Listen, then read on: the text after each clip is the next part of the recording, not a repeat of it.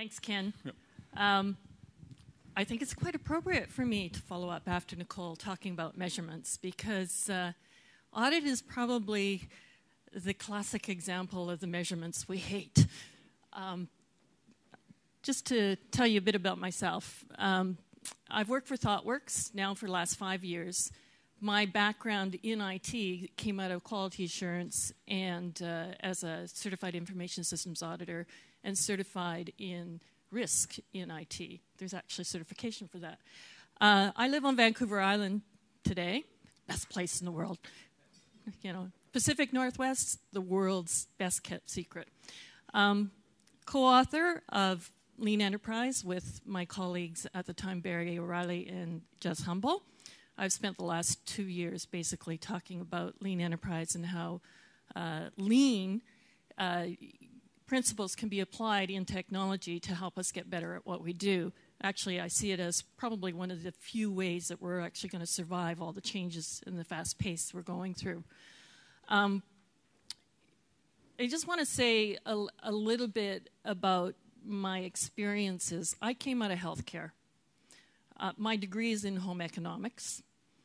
I am 2 years away from retirement, and my goal is to go out in a blaze of glory. So I'm going to say some pretty controversial things today. Okay, so let's start talking about audits. How many of you have actually hidden under your desk when you see the auditor come onto your floor? Yeah. Okay, I was the auditor. I knew you were hiding. I would actually pretend to go and write a Post-it, which I would stick on your monitor and look down and go, oh, there you are. Okay, we all dread them. But what exactly are they? Why do we have to go through that pain? First of all, they're meant to be independent, usually by a third party. It may be an internal party for the organization doing an internal audit. It's an inspection or an examination, and that's probably why we all hate them, because we always feel like we're being measured and we're going to pass or we're going to fail, and we usually know we're going to fail for many different reasons. They should have a defined scope. Most of the audits that you experience today in IT are usually a result of some sort of compliance obligation that the organization has. And the compliance and the regulation says you shall be audited by an independent party once a year, and the findings will be reported through to the board of directors. And that leads to there's some sort of report and usually recommendations that come out. And if you've ever had to read those recommendations, you know that it's not good for your blood pressure most of the time. So that's basically what they are in a nutshell. They're not meant to be a measurement of pass or fail. They are intended to say, are we doing things going in the right general direction, and are there ways we can improve? Why we do them, I already went through a little bit about the compliance part. Root cause analysis, when there is a specific problem, people know something's wrong, but they're not quite sure what it is. Sometimes they'll call in auditors to have a look at things who has specific expertise in forensics, for example. And they need a level of assurance. Sometimes the board of directors saying, are we on the right path? And a good example of this is when I used to work for an airline, and we decided we were going to build our own reservation system because we were so freaking smart, right? Let me tell you, that is very, very complex thing to do. And after 2 years and still having nothing to show for it except extraordinary bills, we did an audit on it. And the net result was, let's just stop this nonsense and move on with our life, get a reservation system that is in existence today and implement it. Okay? But the goal of audits really should be to reduce risks to the organization. Okay? That's the bottom line. And when we talk about risk, it's really important for us to remember about the use of technology. It used to be, you know, back in the 90s when I started in IT, is that the technology was the bottleneck for the organization. It took a long time to develop software and implement changes. Today, that's not true. We have technology platforms. You guys are here. You know what the capabilities are. I'm not going to go in and explain it, but it's changed dramatically over the last, I'd say, 7 years, right? What the bottleneck is today are these traditional management processes, the finance, the risk and compliance people, the way we procure things, even the way we reward people within the organization and our HR policies. Those are the things that are creating the bottleneck for the organization to move forward and to actually deliver value to the customers. Now, the audit community, they're still stuck here too. We have a problem. That sort of sums it up. And what happens is that because of the advances in technology, cybercrime and breaches to information have escalated at a correspondingly rapid pace. So the natural reaction of the business community in the old command and control structure that we use to manage particularly large organizations is that I'm just going to start putting in more and more blockers to prevent these bad things from happening. And guess what happens? Is that we land up that we can't make decisions. We've got conflicting department goals because of the way we're siloed. We've got conflicting priorities, and we're risk adverse. The natural reaction is always to say no. So you have customers, we have technology that can deliver really great things to our customers, but we get this wall of no from these other parts of the organization. Legal, governance, risk, compliance, finance, security, all have huge obligations, external obligations that we have to meet. And we're using audits based on old technologies. Here's a dirty little secret many of you may not know. Most IT auditors never worked in IT. They're accountants. Nicole. Yeah. And that was a natural progression of IT. A lot of IT and the automation came through finance. So accountants became familiar with IT at the time and applied a lot of their principles and practices to the auditing of the use of IT. Okay? But that's just historical. Things have changed, but I pose a question to this community. What are we doing about that? What are we doing as technologists to change that perspective of auditors? And right now, running and hiding under our desk is not helping. So what is the biggest risk to the use of technology in today's business? Anybody care to call out? Do you know what it is? Ideas? Cats? Check boxes? You build the wrong thing? Anybody been there? Secondly, do you build it the wrong way? All right? Got a good thing, but I'm just going to build it my way and customize it so nobody can use it. This is the risk that we have to talk about when we're talking to auditors. So there's a lot that we have to learn about the way they think, the way they speak, the way they do their jobs. They have an awful lot that they have to learn about how this new technology works. 4 years ago, I was living in Melbourne, and I spoke to a group of auditors on continuous delivery because I was continuous delivery practice lead for ThoughtWorks at the time. And jaws were like down on people's chests because they just went, oh my God, how will I ever audit this? I don't know how to audit this. I think you just couldn't wrap their mind around automation, the automation and the capabilities of it. They're still at that today. I was just reading in an ISACA journal, which is the ones that the information systems auditors use, a certification body for all auditors. And they go, how to audit an agile project. That was new and breaking for them. Okay? DevOps, continuous delivery, just blows their minds.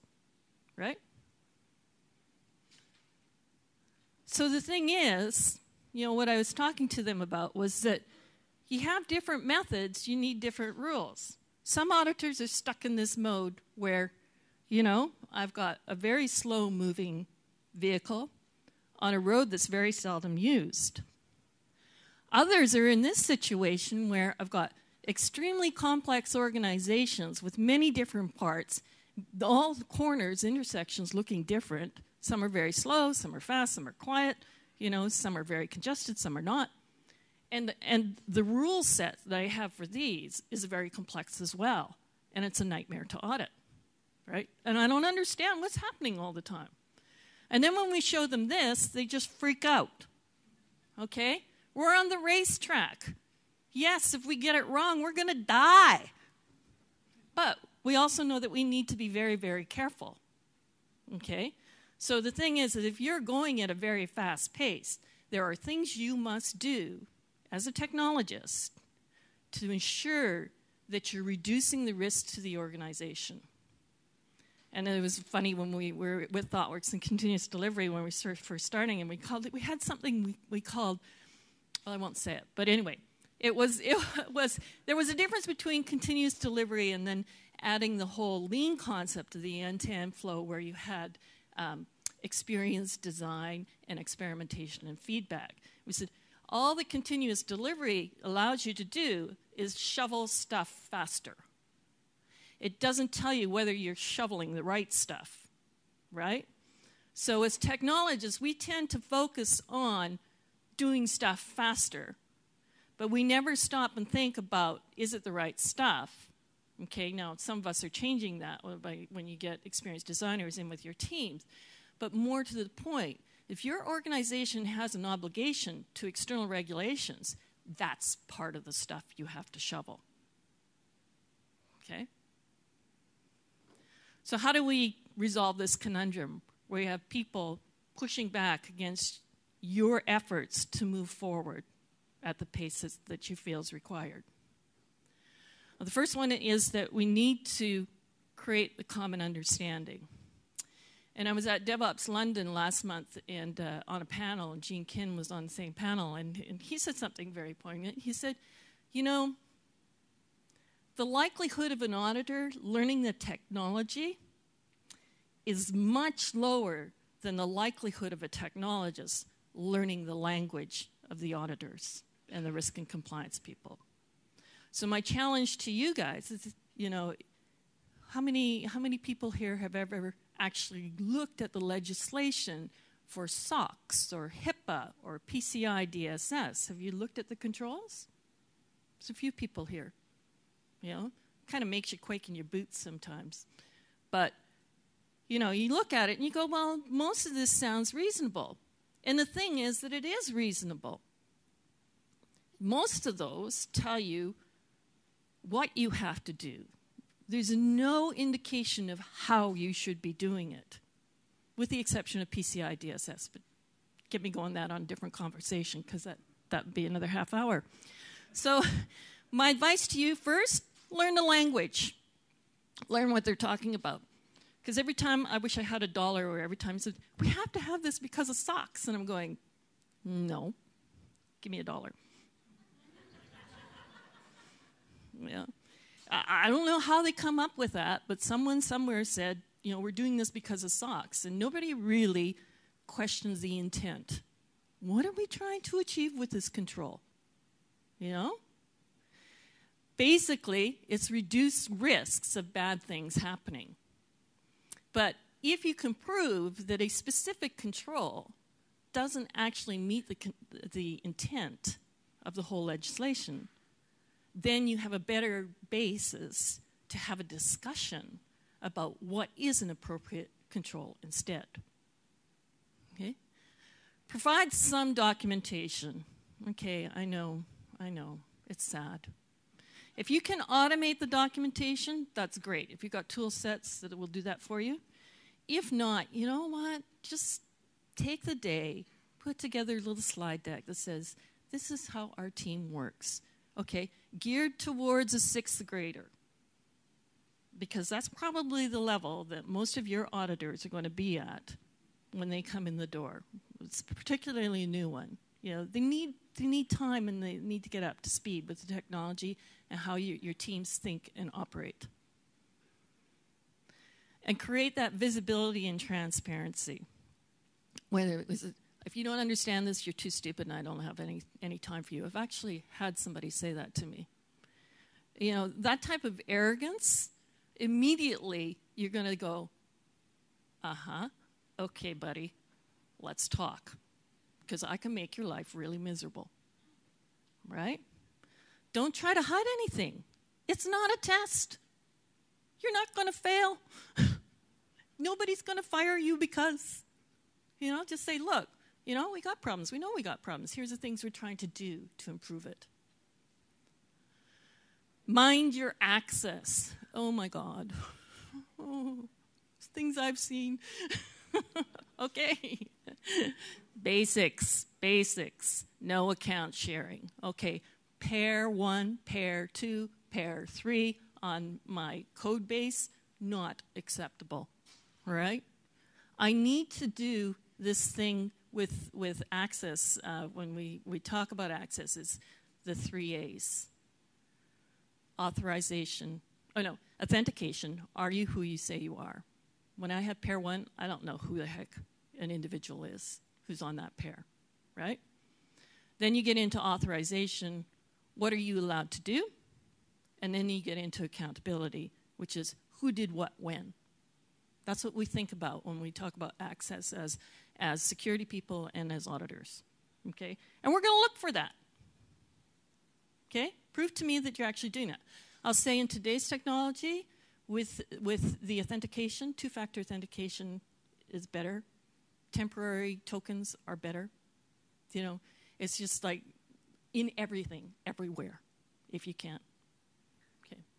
Least privileges, and that's basically, if you don't really need to be in the back end of a database, you shouldn't be, right? Don't give everybody all access just because it's convenient.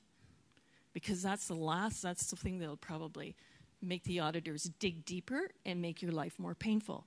And this is about making it less painful for you. So if you just do these simple things, it gets a little bit easier for you. They go, oh yeah, okay, I think I trust these people. They seem to know what they're doing. Guard your secrets. Keys. I don't know, there's no good way to manage keys across teams, I don't think. But do the best you can. There's many different ways you can do it, and I'm not going to get into all of them because I only have 12 minutes left. Okay? Guard your pipeline. When you're doing DevOps, when you're doing continuous delivery, the point of failure is your pipeline. Now, usually as devs, we're pretty lax about loosey-goosey, you know, about who has access to do what, you know, within the code base. You go, all of a sudden, that includes all my tests and the results. It includes the configurations, not only on my dev and test environments, but also on my production environments. So all of a sudden, there's a lot of information in there that needs to be protected. And some people don't realize that has to be protected too.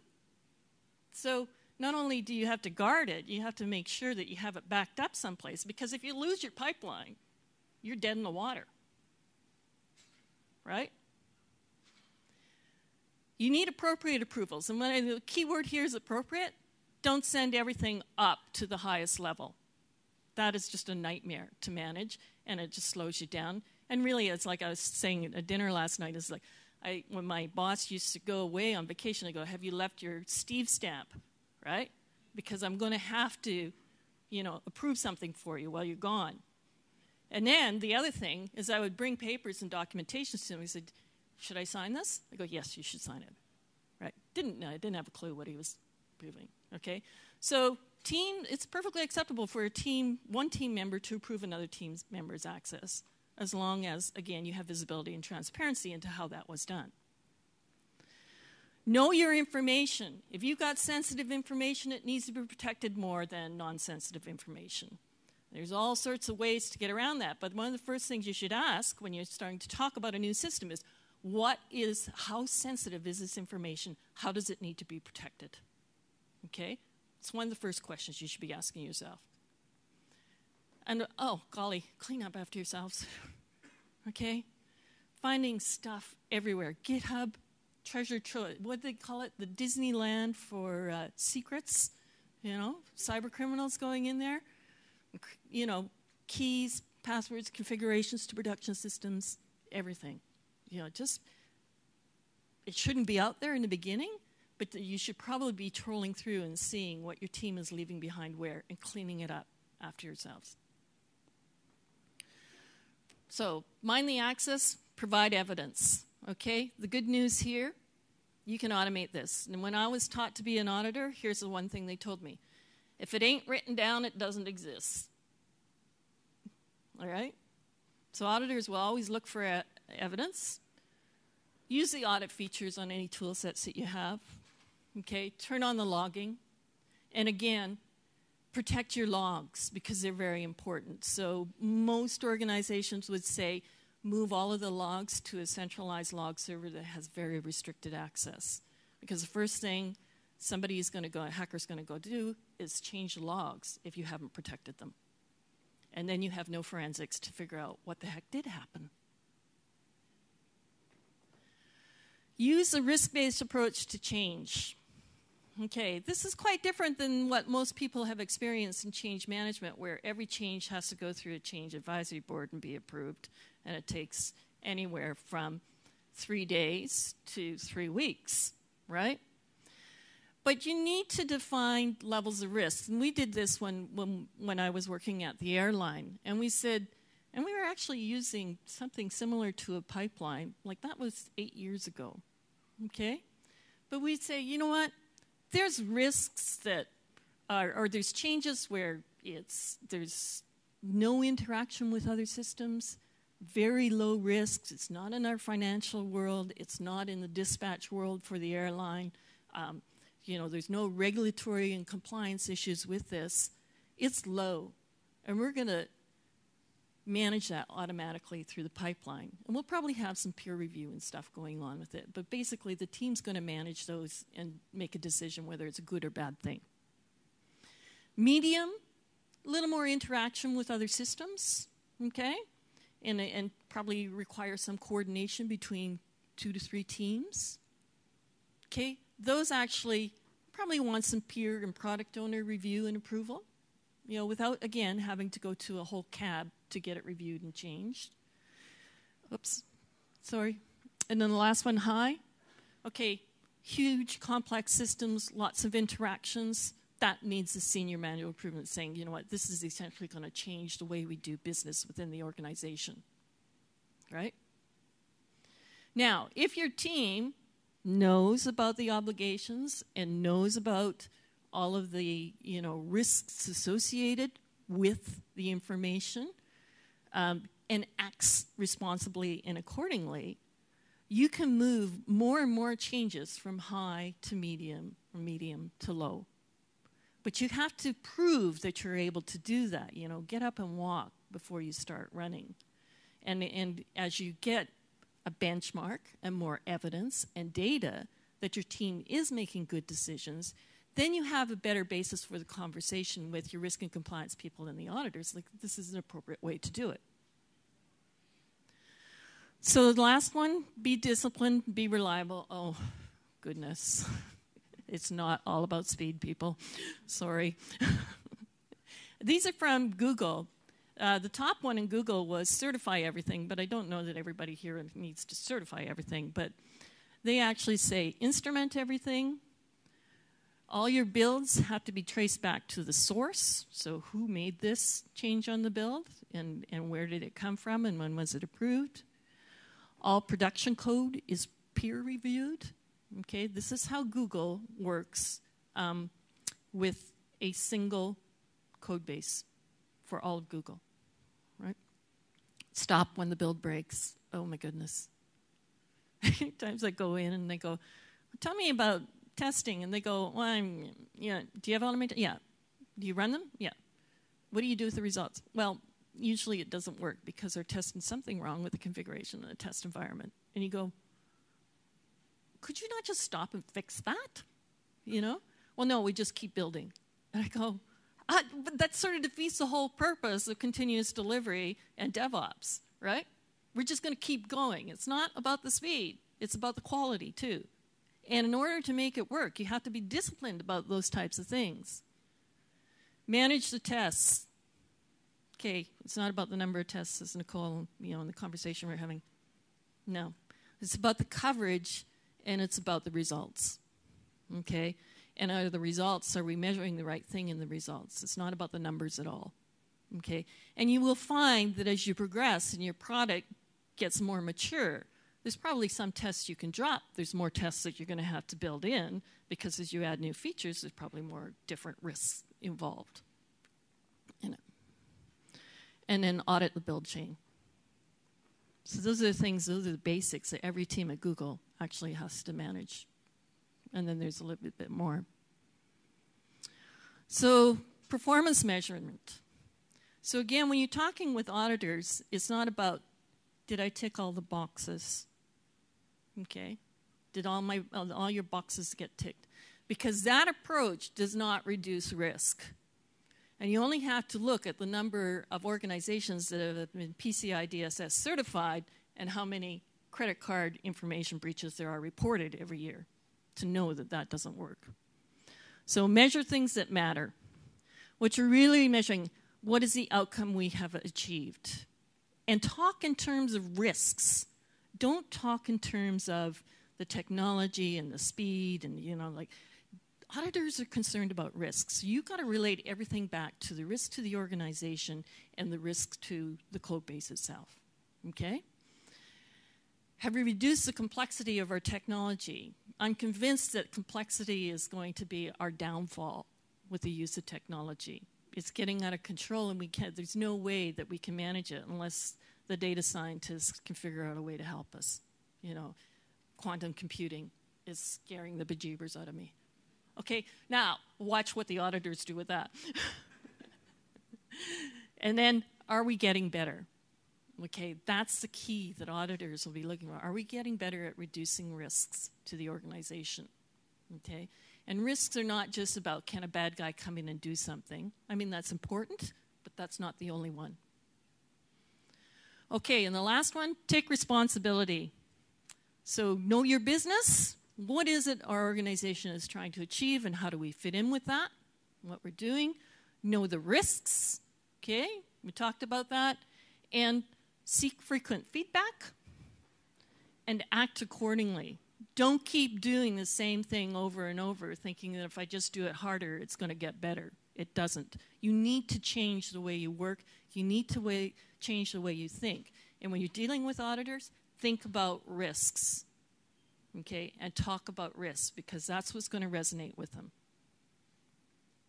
So, in the famous words of Jesse Robbins, don't fight stupid. Don't run and hide under your desk. Don't have those passionate discussions and behind closed doors. Just try and make it better. That's the bottom line. So I'd like to thank everybody.